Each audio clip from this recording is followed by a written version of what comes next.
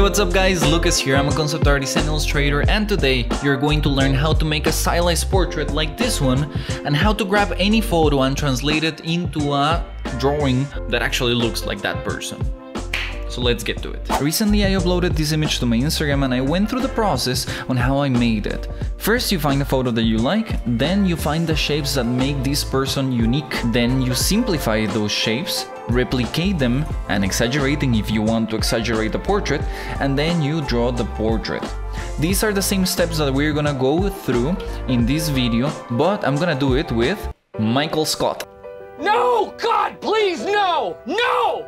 Yeah, I know, I loved The Office and Michael Scott was my favorite character from the show, so we're gonna make the stylized portrait of Michael. So let's get started. So the first thing that I'm gonna do is throw a photo of Michael in Photoshop. I'm gonna start tracing that photo. Why tracing? Because that clears the shapes of the face and helps you to understand, to simplify what are those shapes. The first shape that you want to identify is the one of its face and the head. Is it square? Is it round? Is it pointy or rectangular? In Michael's case, it looks like it's pretty square. Square with round corners. I'm gonna grab another color and I'm gonna try to capture the shape of his eyebrows. I think that his eyebrows are definitely one of the most recognizable things of Michael.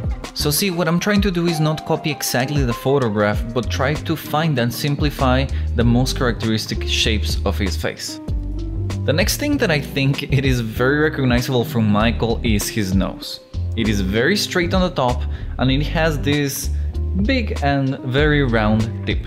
Now what about the lips? Both of them are actually very thin. The upper one has this little indent and the lower one is just regular and thin.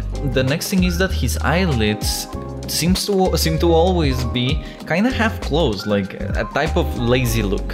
When doing a portrait, even the shape of the ears is something important.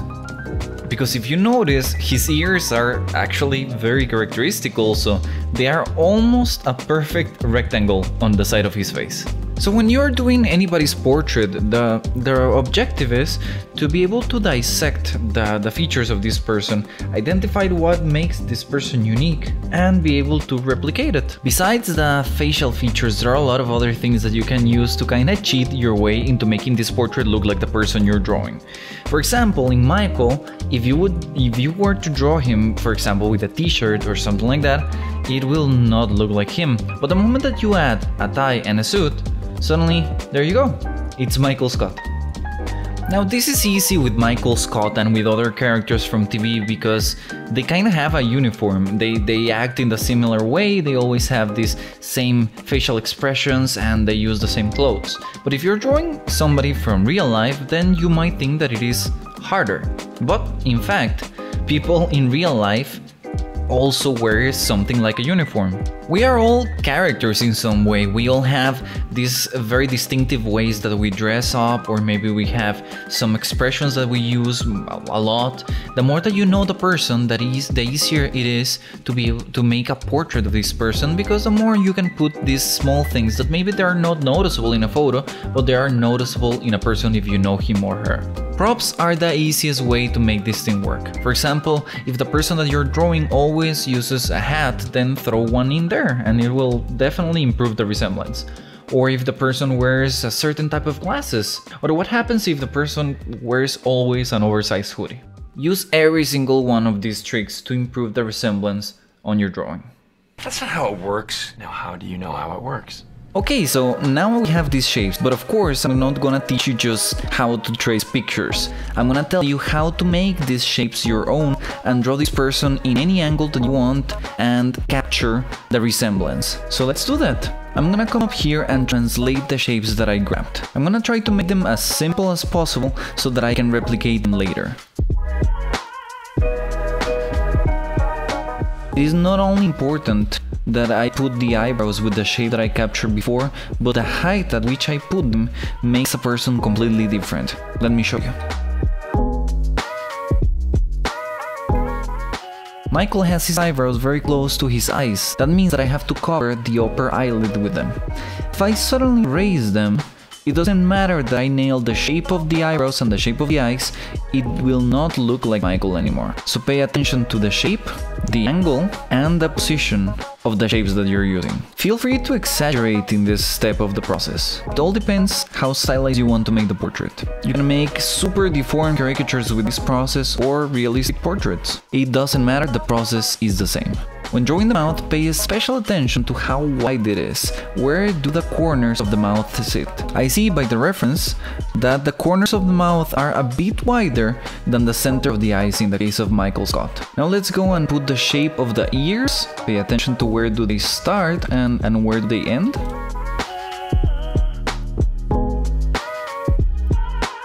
And there you go, congratulations, now you have captured the essence of Michael Scott. Before we do the actual portrait of this guy, let me just take a moment and show you the power of this technique. How easily you can make different characters with these different shapes that we created. I'm gonna duplicate the whole thing. We're gonna put Michael here on the left, and we're gonna make a different character with these shapes. I'm gonna change the angle of the eyebrows, and I'm gonna make them thinner. I'm gonna change the angle of the eyes. I'm gonna change the height of the nose and the width of the mouth. And just with that, you can see it is no longer Michael Scott. Well, maybe he's like an angry version of Michael Scott, but definitely not the default Michael Scott. This shows you how powerful this technique is and how many different characters you can make with it, and also that if you want to actually capture the essence and the likeness of any person, you have to be very careful about the shape, the angle, and the position of all of these elements. And I knew exactly what to do, but in a much more real sense, I had no idea what to do. Okay, with all of this out of the way, let me make the actual portrait.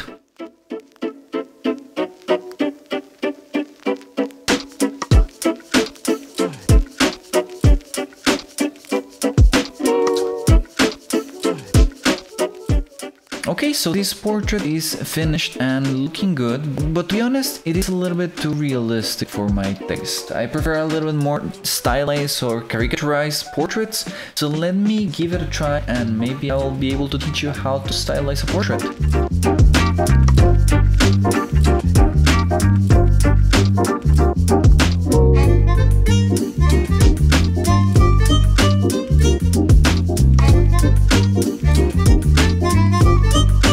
So we have the stylized version of Michael, but what I want you to take out of this is the idea that doing a stylized portrait or a realistic portrait is the same thing. For you to be able to capture the likeness of a person, you have to capture these shapes and draw them. The only difference between realistic and stylized is how exaggerated these shapes are. I'm gonna clean the lines a little bit and put some color in there so that you guys can see how it looks final.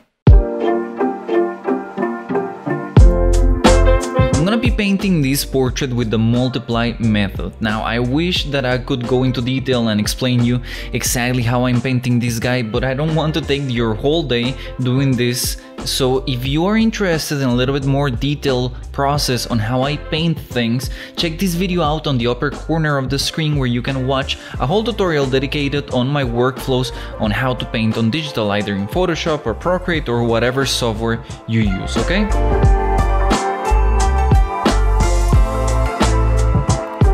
So the painting is looking ready. Guys, I would love if you guys tell me in the comments what do you think of the painting and of the brushes, because thanks to your feedback, the LP pencil case, my brush pack, is almost ready. You can try out my LP Magic Chalk, my favorite brush for painting portraits, down in the description, and at the same time you will get notified when in a couple of weeks I release this brush pack for everyone to try it out.